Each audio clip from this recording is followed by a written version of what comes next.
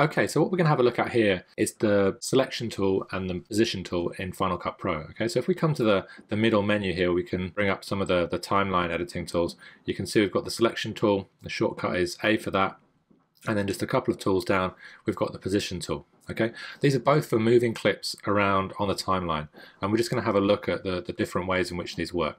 So the select tool will be the default tool that pops up when you're working with Final Cut Pro for the first time. So we've got 3 clips on the timeline here. First of all, the selection tool allows you to select individual clips and to select them and delete them, but also to move them around as well.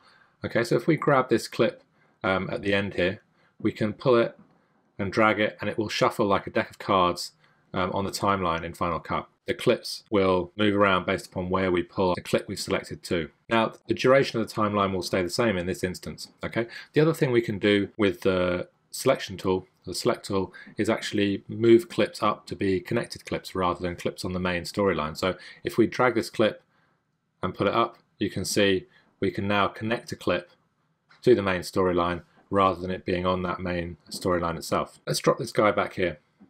Now, with the position tool, we can grab this clip and pull it up and connect it, but what you can see is different here is if we look at the end of the timeline, we're left with this slug at the end.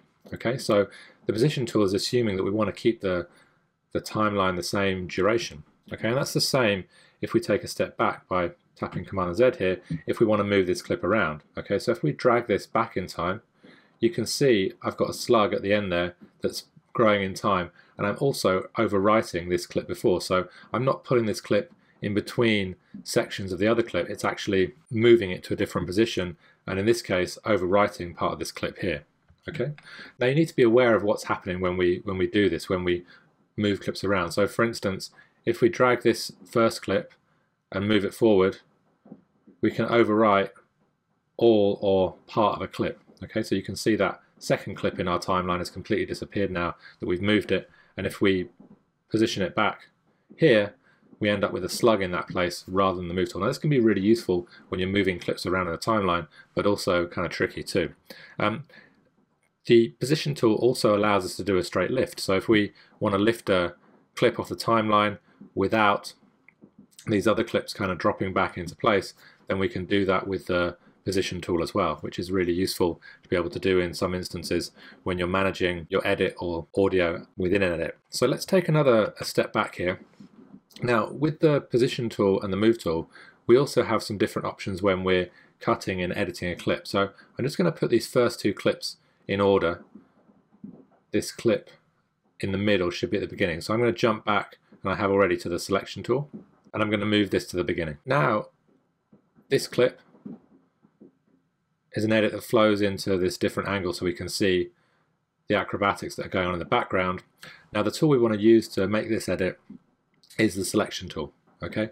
Now with the selection tool, if we select the in or out points at the end of a clip, we're actually going to do a ripple edit. Okay, which means that we're going to shorten the clip on the timeline. So if we click and drag this to the right, you can see now up in the top right we can see our second clip, and we can match the movement here to the movement in the foreground. Okay, so let's play this through. Okay, so we have a smooth edit from one shot to another. Okay, if we use the position tool for that same edit, then what you'll see will happen is when we drag this in, it's not going to perform a ripple edit, it's going to move the in point, but it's going to leave a slug in between. So this is useful if you want to create space between 2 clips. Okay, obviously you're deleting part of this clip as well as you do this, but ultimately you're creating this slug here which would allow you to connect a clip in that space. Okay, it's also useful if you want to add some black space at the beginning of your video. You can select all the clips on your timeline and then drag them forward with the position tool to do that too. Okay, so you can see now we've moved all our clips and we've got a black space at the beginning of our video.